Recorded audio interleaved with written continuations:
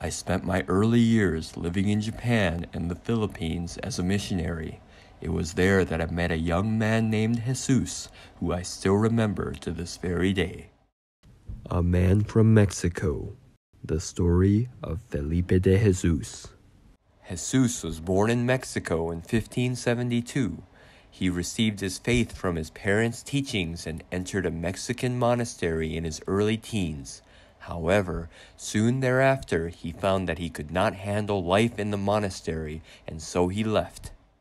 Jesus then went to his parents and borrowed a lot of money, saying that he was going to work in the trade business in the Philippines. However, soon after Jesus arrived in the Philippines, he decided to use the borrowed money to live a life of riches and luxury and squandered all of it on every form of gambling and pleasure that there was.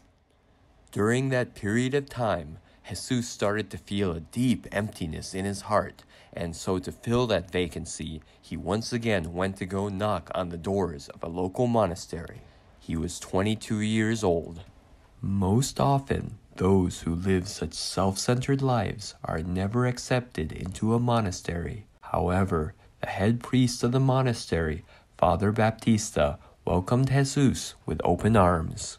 During his time in the monastery, Jesus completely turned his life around and grew from his early mistakes. He tirelessly served in several of the local churches and monasteries and cared for the sick, all the while seeking God with all of his heart. It was then that he decided to become a priest himself.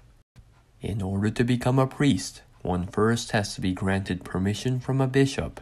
However, with no bishop in the Philippines at the time, he had to return to Mexico where one resided. So before he left, Jesus wrote a letter to his parents in Mexico. Upon reading the letter, his parents were absolutely overjoyed with his decision. His mother immediately began sewing together the white robes that Jesus would wear when he became a priest. So Jesus went aboard a ship called the San Felipe and left for Mexico. However, the San Felipe was soon hit by a fierce storm and drifted off course to the shores of not Mexico, but of Japan. In that period, Christianity was strictly forbidden in Japan. Because he was now in Japan, Jesus decided to head to a monastery he had heard about in Kyoto. Jesus had learned that none other than Father Baptista, who had welcomed him into the order in the Philippines, was residing there, and he was very much looking forward to reuniting with him again. However, on the very day that he arrived at the monastery, the ruler of the time, Hideyoshi Toyotomi, ordered Jesus, along with Father Baptista and the other priests, to be captured and detained. And so the order was given by Lord Hideyoshi that Father Baptista, as well as Jesus and 22 other followers, were to be crucified and executed for spreading the teachings of Christianity. To set a powerful example, the city of Nagasaki, which was over 900 kilometers away from Kyoto, was decided upon for the location of their execution, as during that time, it was a place home to many Japanese Christians in hiding. The trek through the brutal Japanese winter would have been near unbearable to what Jesus was used to in Mexico. When they finally arrived in Nagasaki, Jesus had lost a lot of weight and all the color to his face. But Jesus seemed to be in a state of complete joyfulness, and just before the execution stated, 神の御恵みに値しないこのような私を殉教者に入れてくださった。この特別な御恵みに感謝してもしきれないほどです。サンフィリッペ号が失われたのは私ヘススが救われるためでした。Jesus had completely accepted that his sacrifice was all in accordance to God's mighty plan.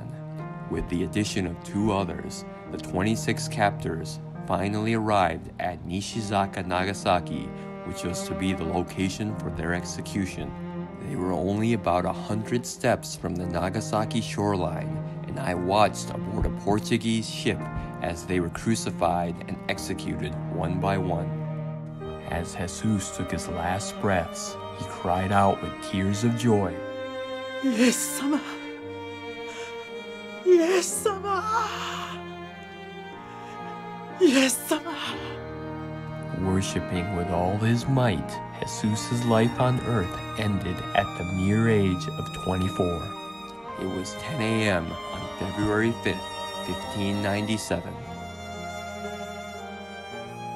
Although among the 26 martyrs, Jesus was the last to arrive in the country, he had become the first ever martyr for Christianity in Japan.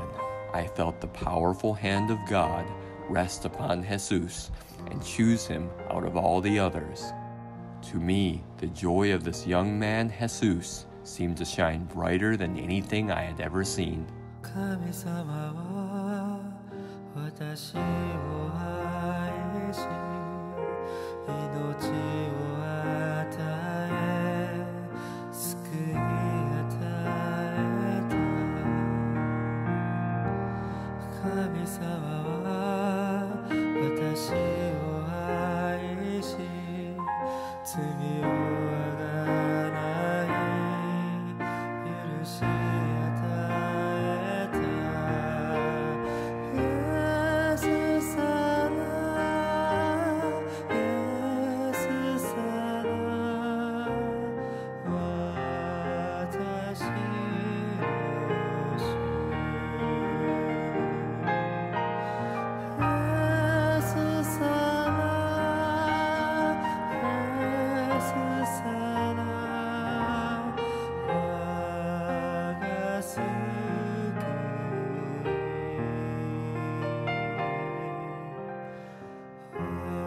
我が救い我